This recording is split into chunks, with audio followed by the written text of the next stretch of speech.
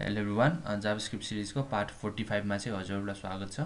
आजको यो भिडियोमा चाहिँ हामीहरूले चाहिँ माउस इभेन्ट जुन चाहिँ जावास्क्रिप्टमा डिफाइन भएको एउटा मेथड इभेन्ट छ हैन, त्यसको बारेमा चाहिँ हामीले बुझ्नेछौँ हैन। सुरुमा चाहिँ माउस इभेन्ट भनेको चाहिँ के हो भन्दाखेरि जस्तै अब एउटा एउटा कुनै पनि इलिमेन्ट्स छ अरे हैन, इलिमेन्ट्स छ अरे हैन। अनि इलिमेन्ट माथि चाहिँ हामीले केही माउसको केही काम गरेर, जस्तै अहिले माउस पोइन्टर भनेको चाहिँ हजुरको बाहिर छ नि हैन, जस्तै यसमा चाहिँ होभर गर्यो भने चाहिँ के गर्ने हैन, जस्तै क्लिक गर्यो भने चाहिँ के गर्ने, डिफ्रेन्ट इभेन्ट्स छ क्या हैन माउसको पनि। अब त्यसलाई चाहिँ कसरी ह्यान्डल गर्न सकिन्छ भन्ने कुरा चाहिँ आज हामी बुझ्नेछौँ है त। सुरुमा चाहिँ हजुरको चाहिँ माउस इभेन्टको पनि डिफ्रेन्ट इभेन्ट्सहरू छ, जस्तै क्लिक इभेन्ट हैन, mouse enter, mouse over, mouse out हैन। जस्तै अब सुरुमा चाहिँ हामीले यसमा चाहिँ एउटा लिङ्क बनाएका छौँ हैन। यसमा चाहिँ हजुरको google.com सँग एउटा लिङ्क छ हैन। अनि त्यसपछि यसको सिम्पल स्टाइल छ हैन। यति नै हो मैले अहिलेसम्म गरेको। अब चाहिँ जस्तै एउटा रिफरेन्स लियो हैन त्यो लिङ्कको, यसमा चाहिँ हामीले रिफरेन्स लियो। अनि त्यसपछि हाम्रो चाहिँ जस्तै कुनै पनि इभेन्ट ह्यान्डल गर्नको लागि चाहिँ हामीले अहिलेसम्म के गरिरहेको छ, एड इभेन्ट लिस्नर युज गरिरहेछ हैन। फर्स्ट प्यारामिटर भनेको चाहिँ हजुरको क्लिक नै गरौँ न हैन। क्लिक भयो हैन। क्लिक चाहिँ योभन्दा अघिल्लो भिडियोमा नि हामीले गरिरहेको थियो हैन। यसमा पनि हामीले क्लिक इभेन्ट चाहिँ लाउन मिल्छ हैन। यसमा चाहिँ अब के गर्ने भन्दाखेरि हजुरको एउटा नयाँ कुरा चाहिँ हजुरले आज सिक्नुहुन्छ। फेरि अर्को के भन्दाखेरि हजुरको अलर्ट भनेको चाहिँ जस्तै एउटा पपअप बक्स जस्तै हो हैन। त्यसमा चाहिँ के इन्फर्मेसन चाहिँ दिनु पर्यो भने चाहिँ हामीले यो अलर्ट बक्सको युज गर्छौँ। जस्तै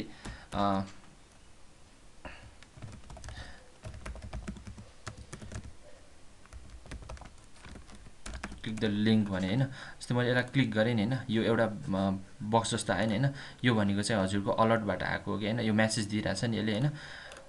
जस्तै त्यो भनेको चाहिँ हाम्रो अलर्टले काम गरिरहेछ हैन। जस्तै अब यसमा चाहिँ हामीले डिफ्रेन्ट मेथडहरू युज गर्न मिल्छ भने नि हैन, सरी इभेन्ट्सहरू युज गर्न मिल्छ भने नि हैन। जस्तै एउटा भनेको चाहिँ क्लिक इभेन्ट भयो हैन। यो अन्त हामीले योभन्दा अघिल्लो भिडियोहरूमा पनि गरिरहेको थियो हैन। माउस इन्टर र माउस आउट भनेको चाहिँ सिमिलर हो है। यो चाहिँ कति बेला फायर हुन्छ भन्दाखेरि हजुरको जब चाहिँ हाम्रो माउस चाहिँ हैन यो लिङ्क माथि चाहिँ के हुन्छ भन्दाखेरि होभर भएर जान्छ। जस्तै अब मैले अब यहाँ छु हैन, अब चाहिँ होभर गरेँ भने चाहिँ यो फायर भयो कि हैन। यसरी चाहिँ हाम्रो माउस इन्टर र माउस आउट ओभरले चाहिँ काम गरिरहेको हुन्छ। जस्तै माउस लिभको काम भनेको चाहिँ कस्तो भन्दाखेरि जस्तो अब चाहिँ मैले होभर गरेँ हैन, होभर गरेपछि म यो जब बाहिर निस्किन्छु नि त्यति बेला चाहिँ यो फायर भयो कि हैन। यसरी चाहिँ यसले काम गरिरहेको हुन्छ। माउस इन्टरले चाहिँ जब तपाईँले कुनै पनि इलिमेन्टलाई जुन चाहिँमा जसको चाहिँ हामीले mouse leave or mouse enter भनेर इभेन्ट्स ह्यान्डल गरिरहेको छ, त्यो इलिमेन्ट चाहिँ जब तपाईँले होभर गर्नुहुन्छ या लिभ गर्नुहुन्छ त्यति बेला फायर हुने भयो हैन। जस्तै अब चाहिँ माउस मुभ चाहिँ कति बेला फायर हुन्छ भन्दाखेरि जस्तै अब तपाईँले चाहिँ सेभ गरेँ हैन। माउस मुभ चाहिँ कतिखेर फायर हुन्छ भन्दाखेरि जस्तै अब तपाईँले होभर गर्नुभयो हैन, होभर गरेर केही मुभ भयो भने चाहिँ त्यतिखेर फायर हुन्छ। जस्तै मुभ भयो होला के हैन, होभर गरेँ हैन, होभर गरेपछि केही मुभ भयो भने चाहिँ त्यति बेला चाहिँ हजुरको माउस मुभ चाहिँ फायर हुन्छ हैन। जस्तै माउस डाउन भनेको चाहिँ कति बेला फायर हुन्छ भन्दाखेरि हजुरको जस्तै प्रेस गरेपछि अलिकति डाउन हुन्छ कि हैन। यो प्रेस गरेपछि माउस हजुरको प्रेस हुन्छ नि जब त्यति बेला चाहिँ यो फायर हुन्छ। जस्तै मैले अब प्रेस गरेँ हैन, यति बेला चाहिँ बल्ल फायर भयो नि हैन। यसरी चाहिँ हजुरको डिफ्रेन्ट माउस इभेन्टहरू डिफ्रेन्ट माउस इभेन्टहरू कसरी ह्यान्डल गर्ने हैन। अनि त्यसपछि माउस इभेन्ट डिफ्रेन्ट टाइप्सको हुन्छ हैन, त्यसलाई चाहिँ कसरी हामीले सेपरेटली ह्यान्डल गर्न सकिन्छ भन्ने कुरा चाहिँ यसरी नै बुझ्नुभयो हैन। यसरी नै हो भन्ने कुरा चाहिँ बुझ्नुभयो। अब चाहिँ अर्को भनेको चाहिँ हजुरले जस्तै अहिलेसम्म हामीले गरिरहेको भनेको चाहिँ एड इभेन्ट लिस्नर युज गरेर गरिरहेको थियो नि हैन। जस्तै अब यो युज नगरिकन पनि हामीले युज गर्न मिल्छ क्या। जस्तै कस्तो भन्दाखेरि लिङ्क हैन डट गर्ने हैन। जस्तै अब यसमा चाहिँ हामीले एड इभेन्ट लिस्नर गरिरहेको थियो नि हैन। जस्तै अब अन थप्ने कि, अब अन थपेर हैन यो जुन चाहिँ इभेन्ट छ नि हैन त्यो चाहिँ अब यहाँ राखिदिने कि हैन। माउस अन माउस डाउन भयो हैन। यो गरेर चाहिँ यसले के लिन्छ भन्दाखेरि हजुरको फङ्सन हो हैन। अब यसमा चाहिँ हजुरको चाहिँ जस्तै यो भनेको अब यो भित्रको काम भयो कि हैन, सबै कुरा चाहिँ अरू चाहिँ सिमिलर नै भयो हैन।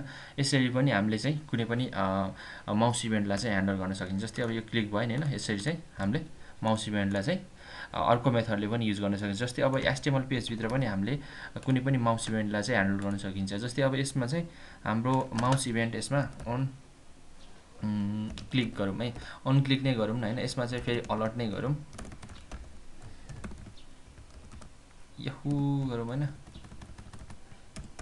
यसमा चाहिँ किन एरर आएको भन्दाखेरि हजुरको यो डबल कोड छ नि हैन, डबल कोड एकचोटि लायो भने भित्र लायो भने चाहिँ के हुन्छ भन्दाखेरि यसले यो भित्रको मात्र यसको चाहिँ कन्टेन्ट हो भन्ने बुझ्छ, योभन्दा बाहिरको फेरि एरर देखाउन थाल्छ कि, त्यही भएर चाहिँ हामीले यदि बाहिर चाहिँ सिङ्गल कोट राखेको छ भने भित्र डबल कोट राख्नुपर्छ होइन। अनि यदि बाहिर डबल कोट राखेको छ भने भित्र सिङ्गल कोट राख्नुपर्छ होइन। यसरी चाहिँ काम गर्न सकिन्छ है।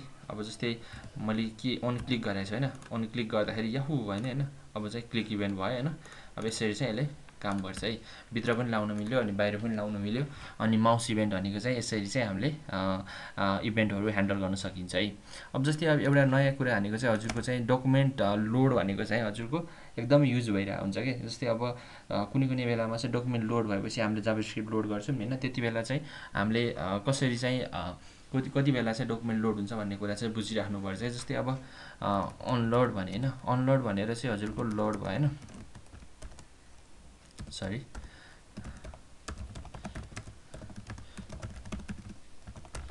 लोडेड होइन, यो गर्ने यसरी चाहिँ हाम्रो अब चाहिँ के भयो भन्दाखेरि हजुरको अहिले केही पनि भएको छैन। जब मैले रिलोड हान्छु नि होइन, यो डकुमेन्ट लोड भएपछि यो भएको हो कि, डकुमेन्ट एज सक्सेसफुली लोडेड भनेर मेसेज आयो होइन। यसरी चाहिँ हामीले होइन कुनै कुनै बेलामा चाहिँ हामीले कुनै काम डकुमेन्ट लोड भएपछि गर्नुपर्छ होइन, त्यति बेला चाहिँ हाम्रो यो अनलोड भन्ने फङ्सनले चाहिँ सरी इभेन्ट्सले चाहिँ होइन त्यति बेला चाहिँ जाभास्क्रिप्टको इभेन्टले चाहिँ काम गर्छ होइन। अब यति नै बुझ्नुपर्ने होइन, जाभास्क्रिप्टको चाहिँ माउस इभेन्टमा चाहिँ हजुरले बुझ्नुपर्ने बेसिक कुरा भनेको चाहिँ यति नै हो।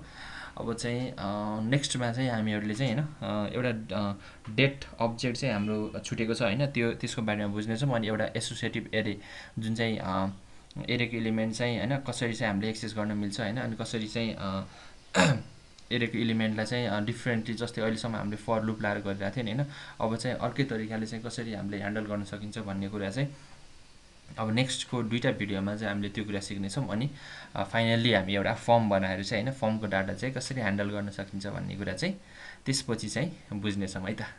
हस्।